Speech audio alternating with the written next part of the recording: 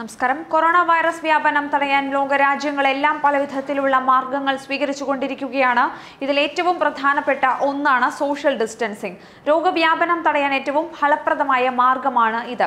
അതുകൊണ്ട് തന്നെ എന്താണ് സോഷ്യൽ ഡിസ്റ്റൻസിംഗ് അഥവാ സാമൂഹിക അകലം എന്നത് വ്യക്തമായി മനസ്സിലാക്കേണ്ടതുണ്ട്.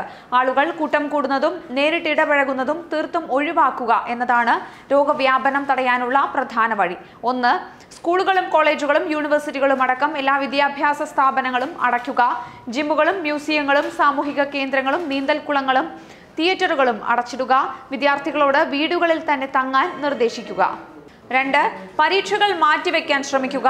നടന്നുകൊണ്ടിരിക്കുന്ന പരീക്ഷകൾ കൃത്യമായ സുരക്ഷാ സംവിധാനങ്ങളുടെ പശ്ചാത്തലത്തിൽ മാത്രം നടത്തുക. 1 മീറ്റർ എങ്കിലും ശാരീരിക അകലം പാലിക്കുക.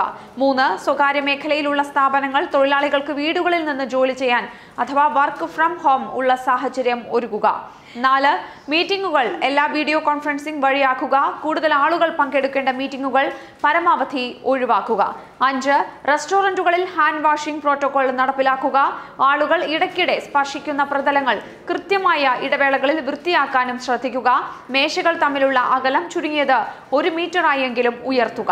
6, നേരത്തെ നിശ്ചയിച്ച വിവാഹങ്ങൾ ചെറിയ രീതിയിൽ മാത്രം നടത്തുക. അധികം ആളുകളെ പങ്കെടുപ്പിക്കാതിരിക്കുക. അത്യാവശ്യം ഇല്ലാത്ത സാമൂഹിക സാംസ്കാരിക പരിപാടികൾ മാറ്റിവെക്കാൻ ശ്രമിക്കുക. 7, കായികേതര മത്സരങ്ങൾ മാറ്റിവെക്കാൻ ശ്രമിക്കുക.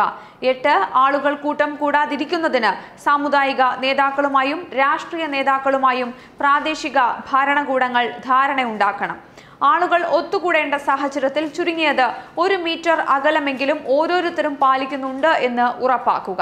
9, എല്ലാ വാണിജ്യ ഇടപാടുകളും ഉപഭോക്താവിൽ നിന്നും 1 മീറ്റർ അകലം പാലിച്ചു വേണം നടപ്പിലാക്കാൻ.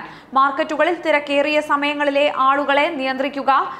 10, അനാവശ്യമായ യാത്രകൾ ഒഴിവാക്കുക. ബസ്സും ട്രെയിനും വിമാനങ്ങളും പോലുള്ള പൊതുഗതാഗത സംവിധാനങ്ങൾ വൃത്തിയാക്കിക്കൊണ്ടുള്ള പ്രതിരോധ പ്രവർത്തനങ്ങൾക്കൊപ്പം പൊതുജന സമ്പർക്കം കുറയ്ക്കുക. 11, COVID-19 മാനേജ്മെന്റുമായി ബന്ധപ്പെട്ട പ്രോട്ടോകോൾ ആശുപത്രികൾ കൃത്യമായി പാലിക്കണം.